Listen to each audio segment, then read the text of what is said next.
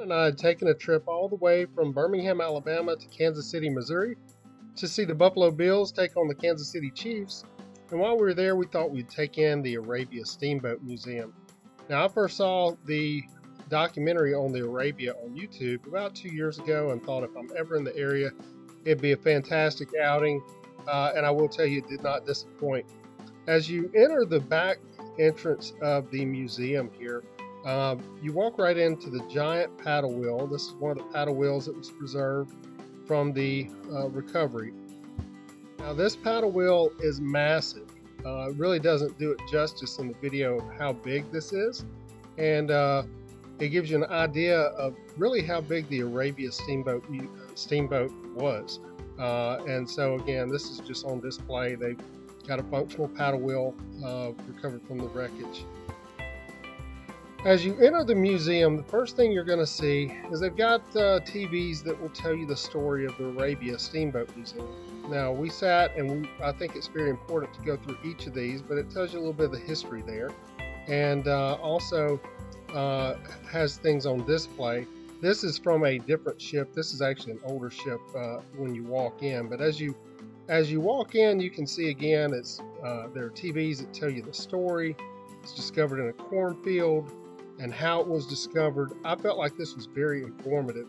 This is actually a piece of the wreckage that was recovered, and just gives you an idea of the size. And so we just kind of check this out. Again, this is just as you enter the museum.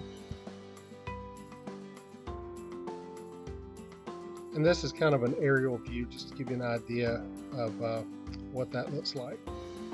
I also included a couple of steel pictures. Now, these are the boilers. This is how the steamboat was discovered, and they tell you about this all throughout some of the videos there. This entire platform is the length of the steamboat, and as you enter, they've got these artifacts on display, plus some storyboards to tell you a little bit more about it. So while there are articles within the glass display, there's a lot of stuff as you continue to go through the museum, and I'm going to show you that. Probably this gun was one of the more fascinating things I thought. Everything from beads to guns to knives, and the collection itself is just massive. And so again, these are just some of the displays that they are going to show you, and as you go through and enter the museum, displays are located along what would be the decking basically. The museum in the bottom is actually part of, or dimension-wise, the length of the ship. And they have each of these displays set up to tell you a little bit about the articles that they have discovered. The way these are displayed was just really fascinating to me. It really told a story. It gave you a sense of kind of being there, being on the ship with some of the surroundings.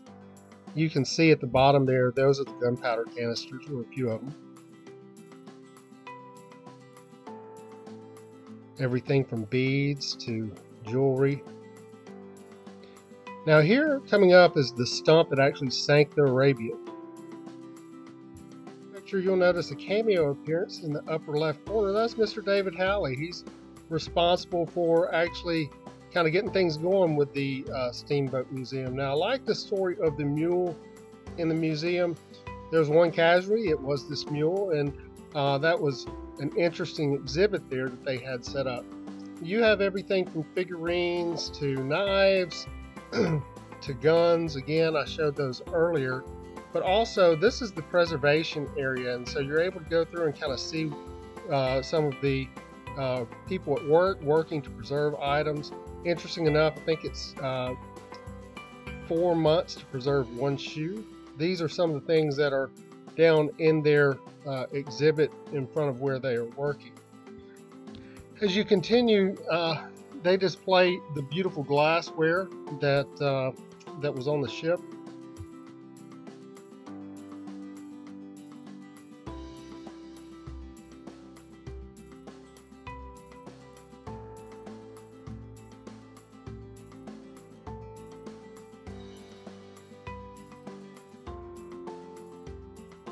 These items are displayed is just fascinating to me. They really do a great job displaying them. You can see right here how big and how massive the exhibit is.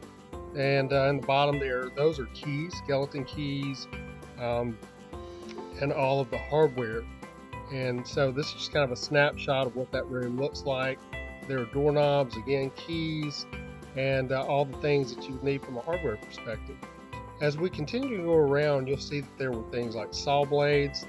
There were stone wheels, I'm assuming for crushing grain and corn. And right to the right there, you're going to see some of the clothing exhibit that's going to begin to reveal some great treasures there also. Interesting enough, this is again snapshots of the exhibits themselves. I thought the coat and hat was really neat, but the shoes were amazing. They have 4,000 shoes in this exhibit, and all these, again, 4 months to preserve one shoe. That's pretty fascinating, but there are so many different kinds of shoes.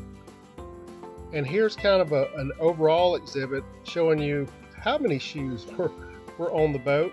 They had everything from little tiny boots to dressy shoes to you name it. And so my son found the little kid boots very interesting. And this is just amazing. The volume of shoes was just absolutely amazing. And these are a couple of items too, for horses, some bridles.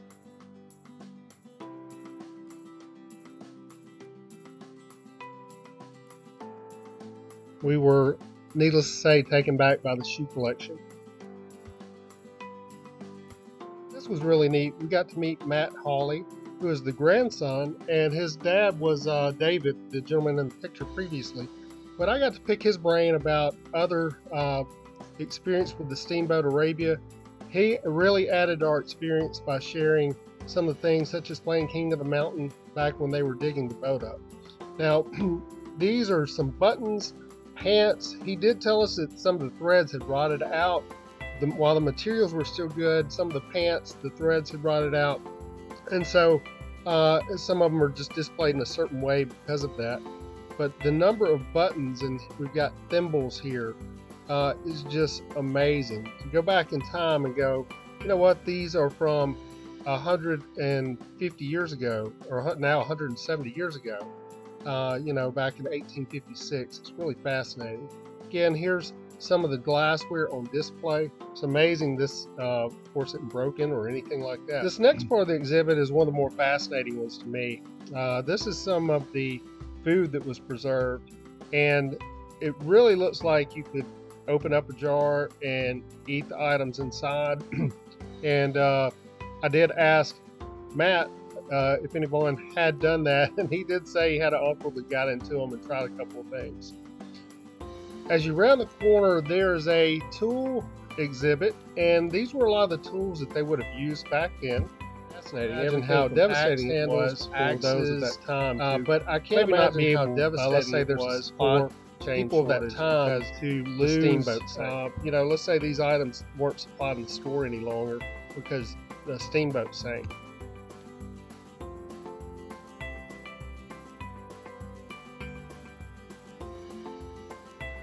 These are files that were on display. Again, here's some more guns and boots. Just the volume was fascinating. As we come over here, you're going to see this is probably one of my favorite pieces, the pocket knives. And so there were just all kinds of pocket knives. Those were a couple of snapshots just to give you an idea. These were the gunpowder canisters, a couple of them. These weren't in the best conditions. The better ones are in glass cases, but you can see everything from the keys there, and they had everything labeled, which was really helpful if you didn't know something, what something was. There was a label there so that you could be informed.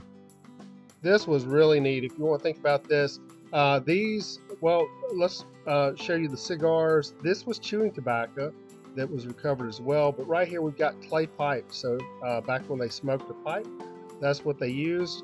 And to the left there were the stems. Those little round things right there were boxes of matches, and I really didn't have any idea they had matches back then, so that was pretty fascinating. On the back wall there, all the cookware that they would have used, and as well as candles, plenty of boxes of candles. Now these are pumpkin seeds, apricot seeds, look like pepper, various articles there in this display. And again, it was just fascinating. You can see there we've got ink pens with ink wells. There are some ink wells on display as well. This is some of the food that was preserved. And so you can see here there are little cans of oysters. My son joked and said I should eat one. One, I told him I couldn't, but number two, I don't think I would be trying those out. The top shelf there, those are the pickles. And as we leave that area, we get to see all the plateware, dinnerware.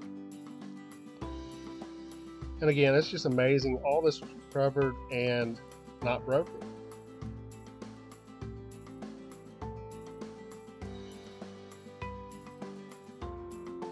Now these plates were just fascinating right here. The detail on them was second to none, and just really, you know, for that time to have items like that preserved, again, is something that you wouldn't think would take place on excavation.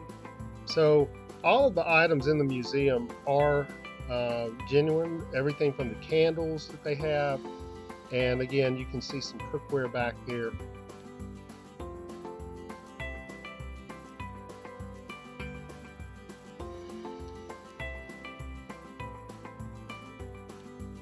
Everything from spoons to knives.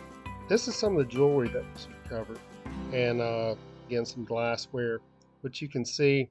I'm going to take you through and show you a little bit of this. There's also some perfume, but these earrings were fascinating. I zoomed in and took a close-up to give you an idea, and basically the detail on these earrings was pretty fascinating. You can only imagine bringing those home to someone as a gift back in the 1850s, how you would feel like this. And this is some of the jewelry that was on display. This is a perfume bottle. Now what's interesting is they've actually recreated the smell. You can actually